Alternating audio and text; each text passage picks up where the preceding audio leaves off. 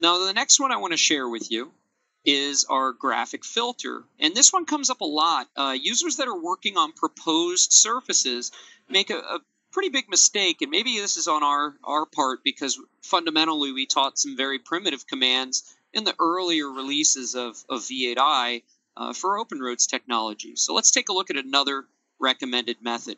And this, of course, should be a standard that you employ to your organization. And this is, I'm going to go ahead and open another file here.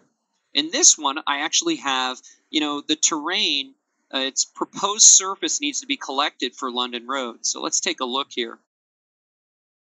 And so on that London Road project, Scott got the quarter model done, but, I have to hand off a surface to the drainage team and some others. And so what we've already got in our file here, if I fit the view, let's go ahead and turn that view control, adjust colors. Make sure we get those reset. There we go.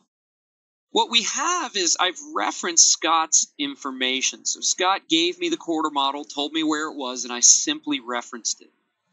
Now, there's a lot going on, and Scott was very consistent with his CAD standards, so there's an opportunity here. The thing is, Scott uses a lot of different standards and techniques in his modeling, and I simply just don't know all the elements. And this is where the problems come in.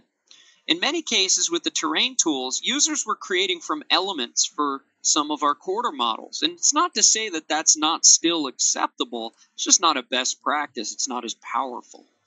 What we're going to go ahead and do is leverage a graphic filter because Scott has a lot of standards and he's gone ahead and taken advantage of utilizing our feature definitions in his various templates. But I just don't know when there are different elements, and I certainly want to make sure that I get a successful surface to my downstream team. And so when we run through this, of course, you can create a terrain from filter, and it relies on what's called a graphic filter group.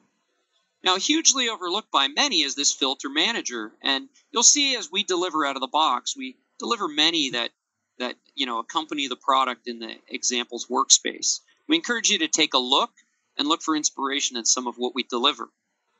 Now, in this particular instance, I have some various needs. Maybe I just need the proposed pavement surface, and Scott's got a multitude of different symbols there that he's using that result in different features.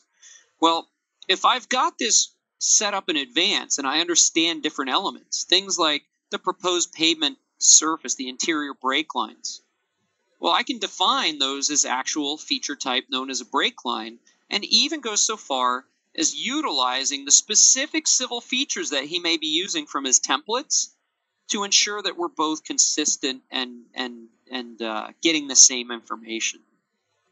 Now, we've gone ahead and, as I said, built some already, but how does this differ from the from elements? Well, it allows me the opportunity to catch things that may or may not be there.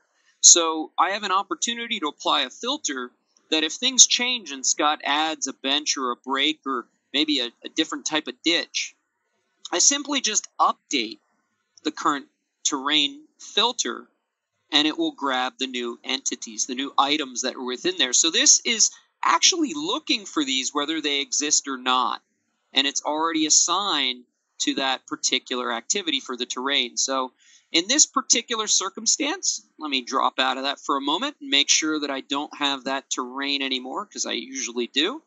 And we'll go ahead and delete that. So I already had one in my file. So the great thing about this is that as the template user and the quarter model is consistent, it also allows us to be consistent in capturing and delivering proposed surfaces. So for me, my recommendation is to use a graphic filter group.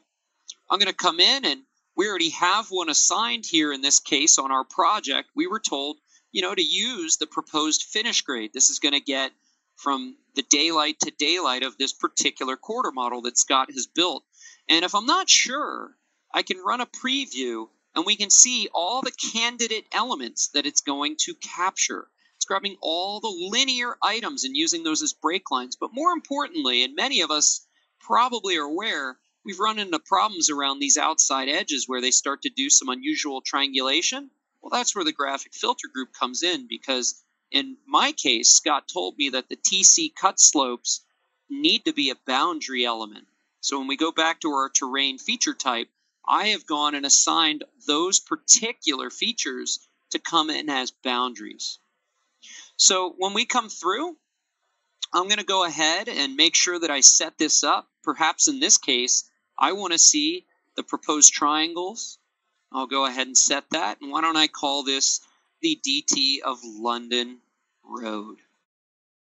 So when I go to satisfy that, I could even assign an edge method. I'll go and leave that off for the moment and just simply data point to show that we can in fact get that surface captured. But what's more important than that, it's actually being governed by this boundary. So these triangles will not do anything unusual, won't spill outside of that. Now when we have gaps, of course we're going to have some triangulation, but we can come through and we can rectify some of those things as well. So, keep in mind we do have edge methods and some other operations.